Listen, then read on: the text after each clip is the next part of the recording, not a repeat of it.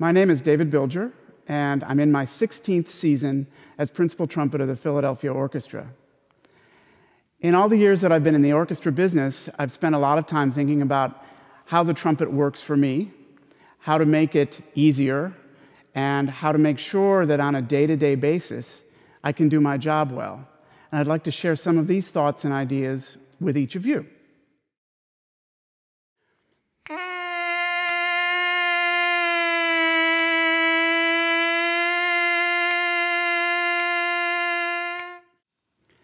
So now that we're done with our exercises just with the mouthpiece, I've gone and grabbed a trumpet and maybe a cup of coffee, and I'm ready to start the next phase of the warm-up.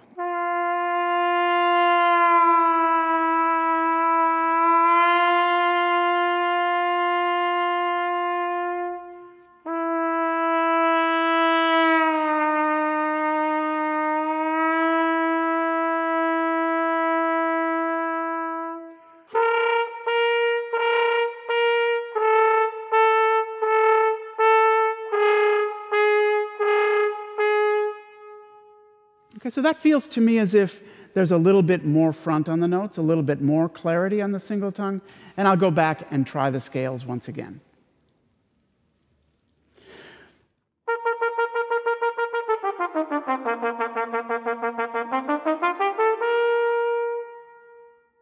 Did you hear a difference?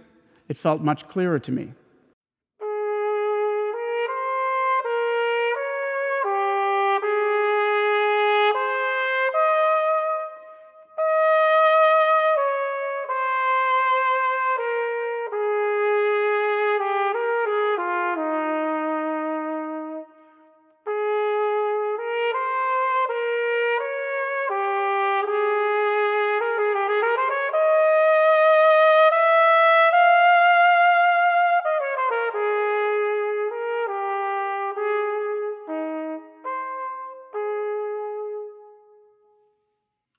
Higher, faster, louder. It's not just what I played, was it? But that's the title of my discussion of trumpet fundamentals today. The idea being, we always want to push our abilities on the instrument. We want to grow as technicians so that we can speak better as artists.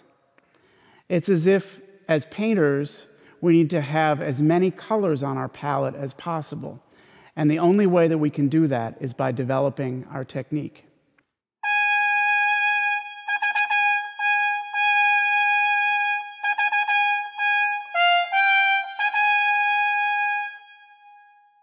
Okay, so I got your attention. Power. It's something that we all need when we play the trumpet. The old joke or adage is that you play loud to get a job and soft to keep it. I think you play loud to get a job, and you play loud and soft to keep it. So how do we develop power?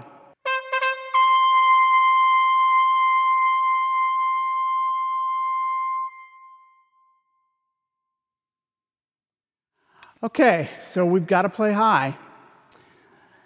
How do we do it?